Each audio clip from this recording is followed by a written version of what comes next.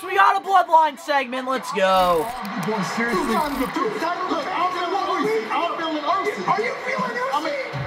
Oh my God, look how Uzi he is. Jey, are you feeling Uzi? Man, oh, Uzi juicy, man. Oh my God, even Jey's come on, let's go.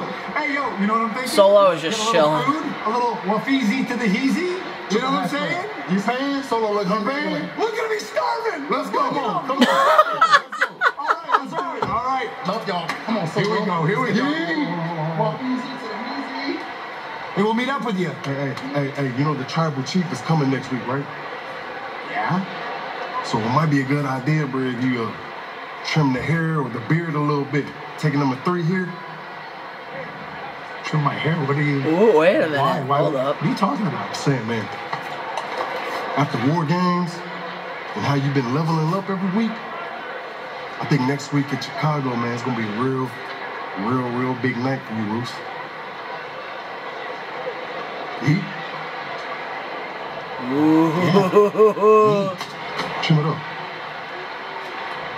Sammy getting a haircut? Roman Reigns is live in Chicago on SmackDown. I will laugh if Sami Zayn does the mullet like Jey Uso and Jey. That would be like priceless if that happens.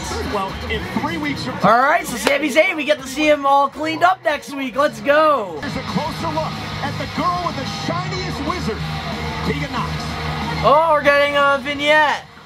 In all honesty, I'm lucky to even be here right now. Days after I signed my WWE contract, I tore my ACL. When I was finally able to get She had a lot of injuries. I do remember that about I her. tore it again. But I would never give up on myself. I've been through it all. Enormous setbacks, crushing disappointments, betrayals.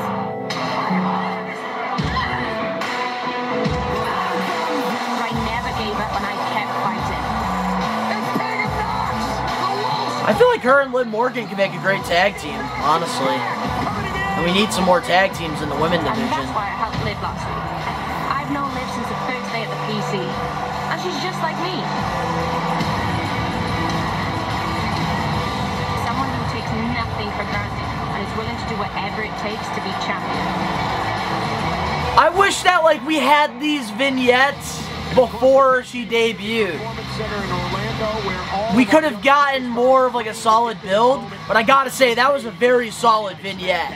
I actually did really like that because we got to see Tegan Knox and like an inside look at, like, you know, with her history of injuries and why she is here. And I like that because vignettes can really tell a story like that.